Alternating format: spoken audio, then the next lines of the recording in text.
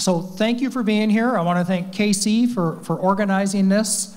My name is Roger Royse. I'm the founder of the Royse Law Firm. We're a business, corporate, and tax law firm that services technology startups. And of course, HealthTech is one of our big initiatives.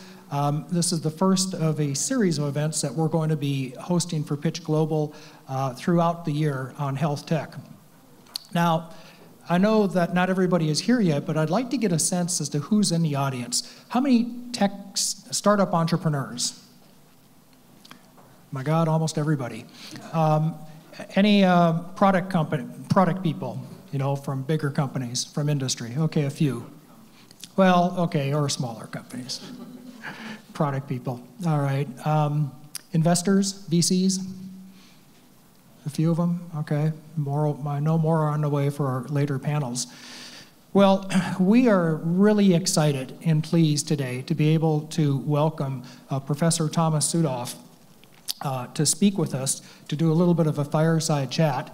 And we don't have a lot of time. I've got a few things I want to get across, and I'm going to open it up to a few questions from the audience.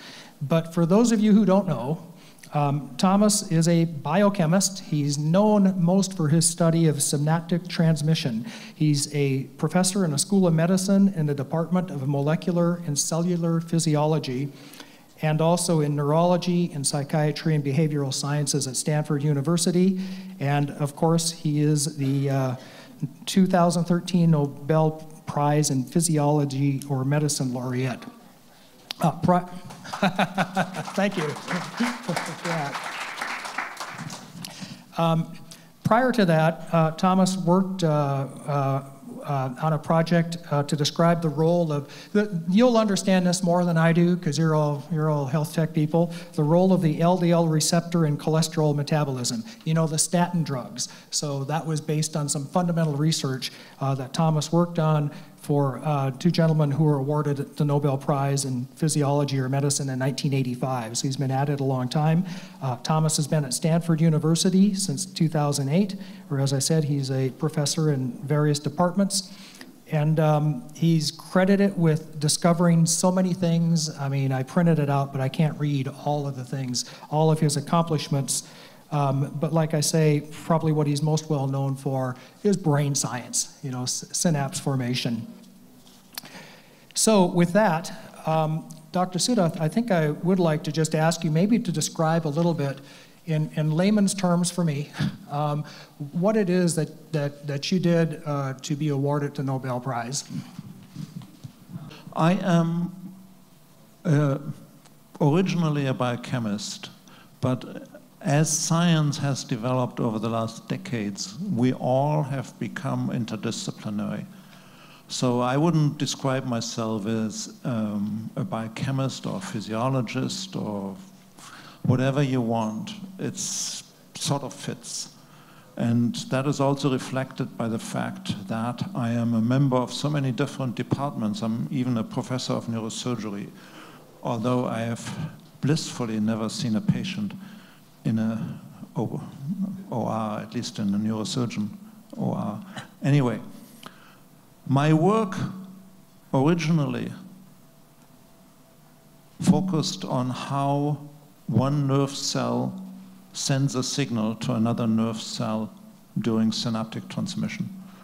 And that was the work that was honored by the Nobel Prize. And that work tried to understand how it is possible for a nerve cell to send a fast signal very precisely in a very, very short time. That was a mystery in many ways before we started, because everyone knew that synapses transmit information within a few milliseconds. And everyone knew that that occurred because the chemical transmitter was being used as the signal. But it was a puzzle how it is possible for a nerve cell to send out this chemical signal so rapidly in such a short time. And our work that was honored by the prize, which I'm obviously very happy about, but I'm not sure You know, there's so many things you could give prizes for, so I'm happy about it, but I don't think that it's necessarily so much more special than anything else. Anyway, that work explained in molecular terms how a nerve cell could do this. And the way it does this is that it packages the chemicals into little vesicles, and then it assembles a nanomachine directly at the synapse that enables incredibly rapid secretion of those chemicals. And that's basically it, what we did. Since then, our work has shifted. We now work on trying to understand better how the brain is wired, how it is possible for many, many synapses to form in the correct space and time, and how they change during synaptic plasticity. And we also work intensely on trying to understand what happens in diseases that affect those processes. Diseases such as neuropsychiatric disorders and neurodegenerative disorders. And that, in a nutshell, is my academic work that I'm performing in my lab at Stanford. Okay, thanks very much. So we've got limited time, so I'm just going to jump right ahead to some of the later things that you've been noted for. And when I Google your name, a lot of articles pop up. Some of them, I don't know if they're controversial, but I know that you have very strong opinions about the role of basic fundamental research and how maybe, because we have some product people in the audience, maybe you could speak to how important it is, you feel, that we have just basic research into how the brain works, for example, rather than forging right ahead, and some companies do, to develop drugs to treat these diseases like Alzheimer's when we don't really understand them. Have any comments on that?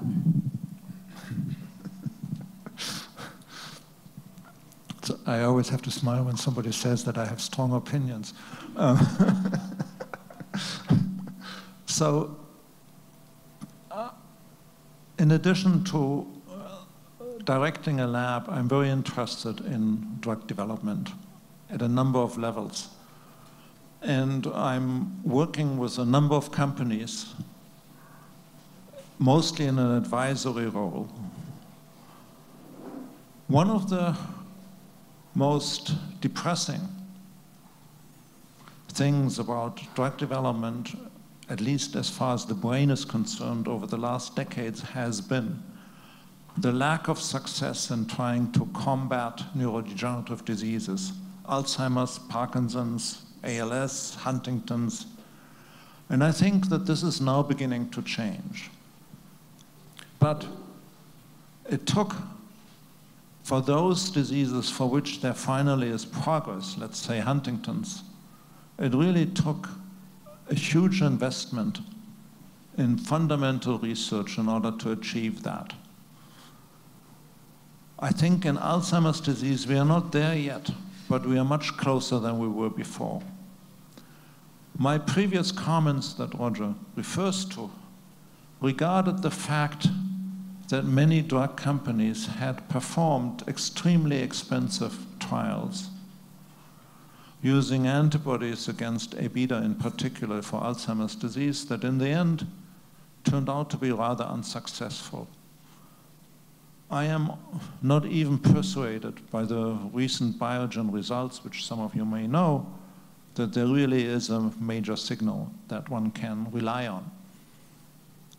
And I feel that some of these trials may have been a little premature because they were based on the notion that A-beta is the toxic agent in Alzheimer's disease, and on the notion that giving an antibody to this would actually be helpful. Now, this notion is plausible to some degree, but after initial trials failed so miserably, trying to sort of bore down on it and do it again and again seemed to me to be a waste of resources, and I still think so. So I think that in Alzheimer's disease, only recently has there been significant progress in a broader understanding of the disease. Only recently has there been appreciation that it is not just A beta that creates the disease, although I feel that we need to have a very, very general perspective that includes not only neurons, but also not only microglia, but that really includes an interaction between different types of cells in the brain and their dysfunction in order to understand the disease. And this is where I think we still need a lot of fundamental research, because despite the recent progress, especially in genetics, we still don't understand the disease, or for that matter, I don't think we understand any neurodegenerative disease. I'm going to shift gears here a little bit. Because we have a room full of startup entrepreneurs, I would really be remiss if I did not take advantage of this opportunity to ask you to tell us a little bit about the future, especially the future of drugs. What sorts of drugs that you think companies will be developing? Will it be biologics, small molecule? For the future, what are the opportunities here for our group of entrepreneurs? What's your opinion? And again, what is the best chance of success in battling these diseases that you've been describing? I'm not sure I'm the right person. You all know much better what the trends are, so it's kind of obvious. Currently, I feel almost like we are now beyond the apex, beyond the climax of the biologics as an approach, certainly in disorders of the brain, but possibly even in cancer. And to me, it seems clear that the most exciting opportunities lie in manipulations that affect gene expression, RNA therapeutics, DNA therapeutics, gene therapy of one kind or another. Much of it is very much in the beginning, but as you all know, there's now so many gene therapy companies sprouting up everywhere. So I think that the approaches that companies like Ionis or Alnylam have pioneered are incredibly promising, although the clinical trials still need to be done, and we'll see. But in general, I believe that these new therapeutic modalities have a much bigger promise, certainly for disorders, for neurodegenerative disorders, than, for example, antibodies.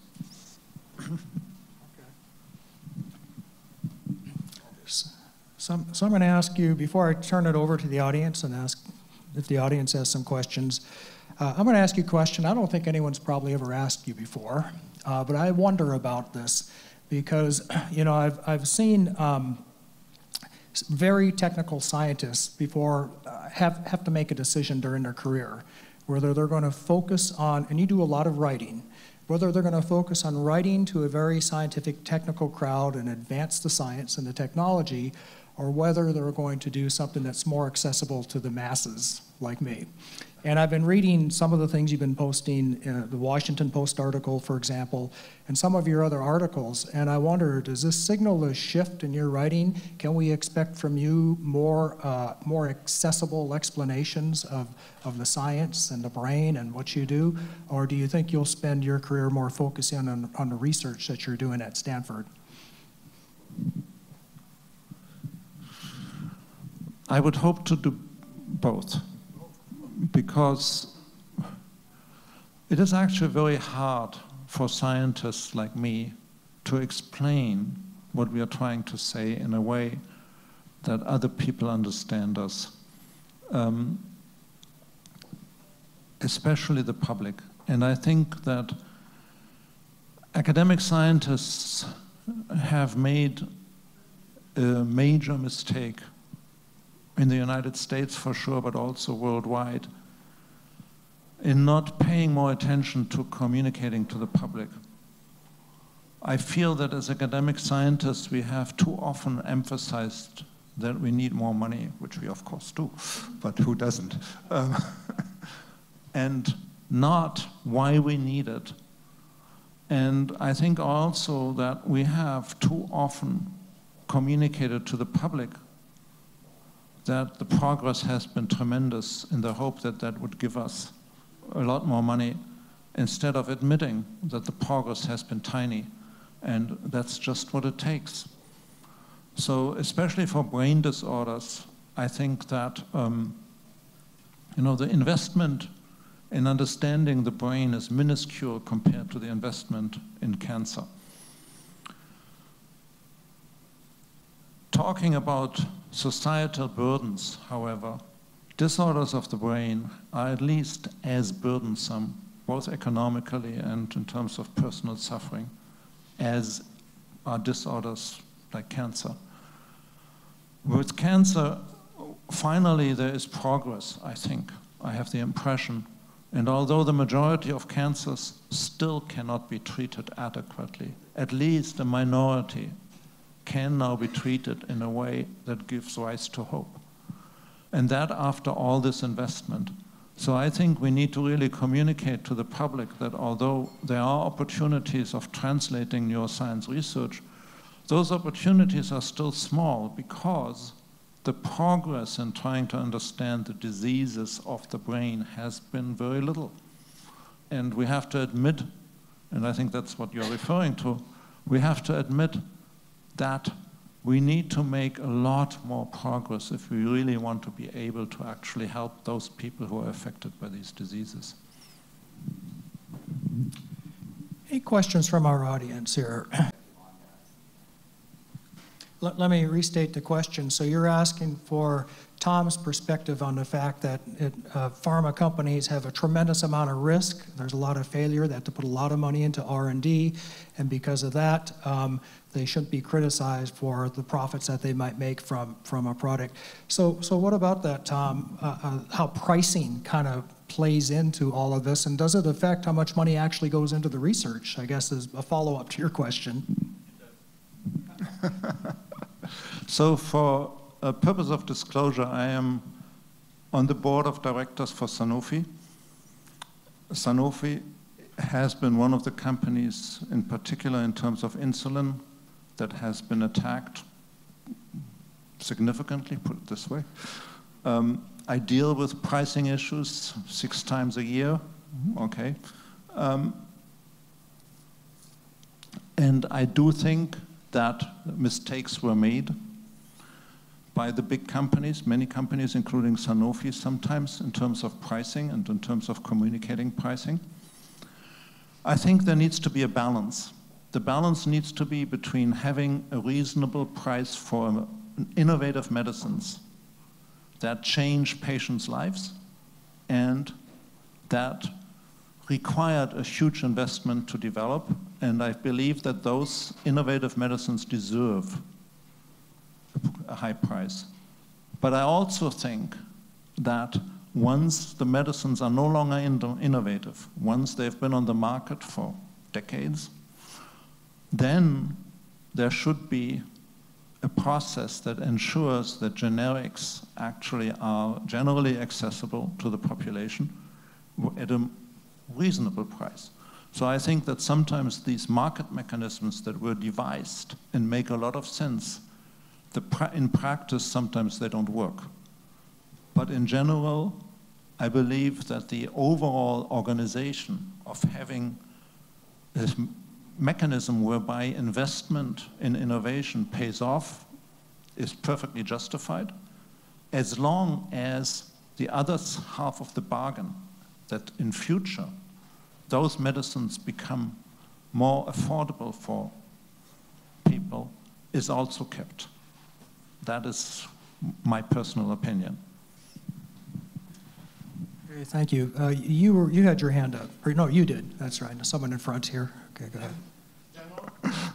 Epigenetics, you know, the organism, a human organism, an animal organism, is a whole thing.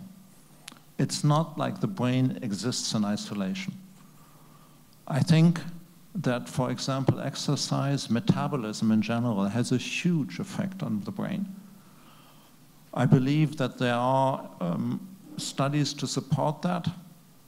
There is obviously a very beneficial effect on performance by physical activity, there's no question.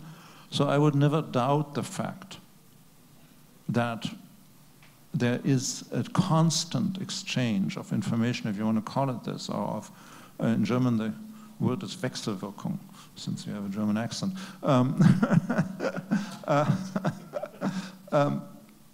There's a constant exchange back and forth between all parts of the body, and that includes the immune system as well. That includes, for example, diseases like Alzheimer's disease, where for sure it's not just neurons that go basically kaput, that break down, but it's fundamentally a disease of the body. So I do believe that in brain science we have to consider how the body feeds back onto the brain, and I don't think there's anything magical about this. I think there's physical mechanisms that mediate those processes, and I would love to understand them. And we try to, in some ways, take account of these processes in our work, but we are not focused on what I would call neurometabolism. Other labs are doing this. It's a very genuine research direction, and I feel that most people would be completely in agreement that metabolism has a massive effect on brain performance. So, traditional Chinese medicine has identified a large number of medicinal products that are likely effective. But I feel that these need to be actually validated in clinical trials. I strongly believe that we need clinical trials to test whether something actually works or doesn't work.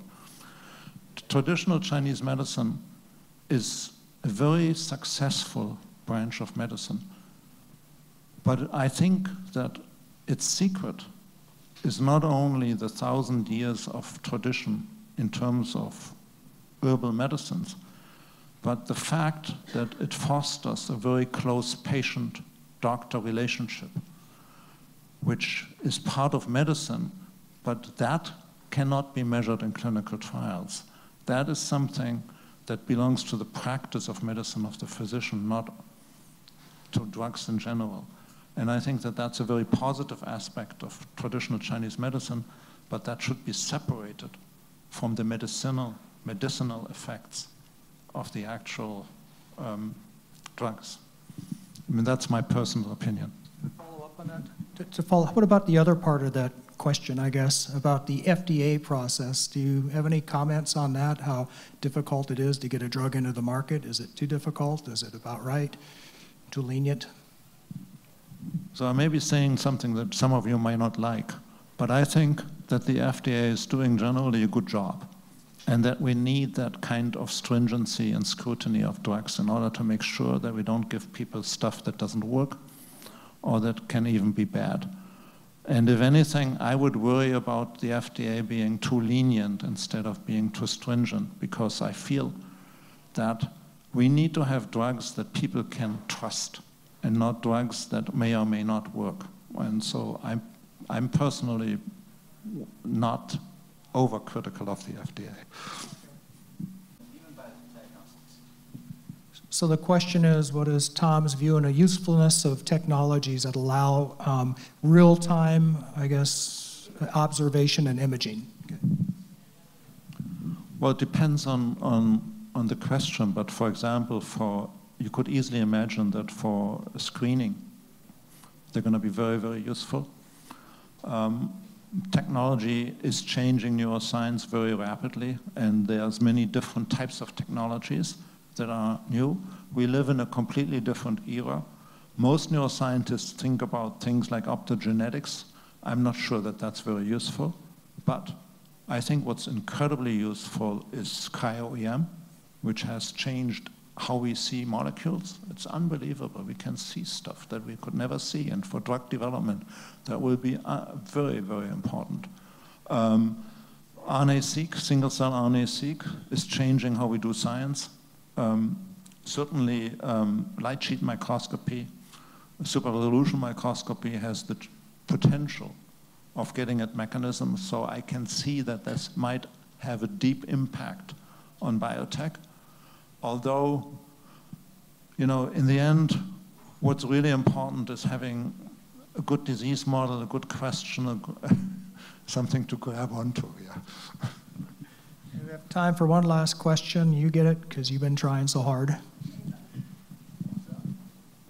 So what's your viewpoint on that? Yeah, so the question has to do with, is there enough transparency? Obviously, you think there's not. Does that affect what drugs get funded, what drugs get into the market, how successful companies are? And I believe you've actually written about this topic at one time. So it used to be a problem. I don't think it's a huge problem anymore because you're required to register your drug trials. You're required to publicize the results. I recently just read somewhere, I think it was the other day, that virtually all big pharma do. Sanofi failed to report 1 out of, I don't know, 100 trials. It's a requirement now, so it's not a problem anymore. The problem is more ingrained in small trials that are performed by universities and hospitals and that are sometimes not transparently handled. Of course, I mean, you're absolutely right. There has to be absolute transparency. Every clinical trial needs to be registered and needs to be reported. There's no question about it. Otherwise, it's lost knowledge, which would be bad. So, yeah. I'm going to take one more because you look so disappointed when you didn't get that last question. This last one for sure. So to repeat the question is, what is Tom's opinion on the effects of childhood trauma on the brain, and what should we be doing to prevent childhood trauma, or the effects of it? The effects of childhood trauma. Yeah, I guess.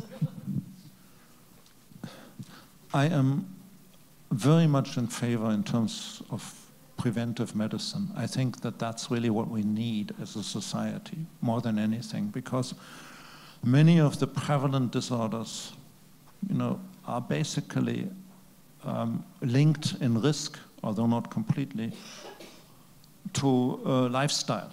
You know, obesity is a typical example, right?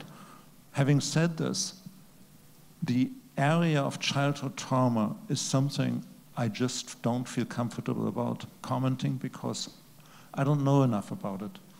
It makes sense to me that it should be prevented. It makes sense to me that trying to help these people as early as possible is plausible, but I don't know enough about the facts, about the incidence rates, about the distribution, about what populations are affected to be able to comment. I just have to admit I'm ignorant.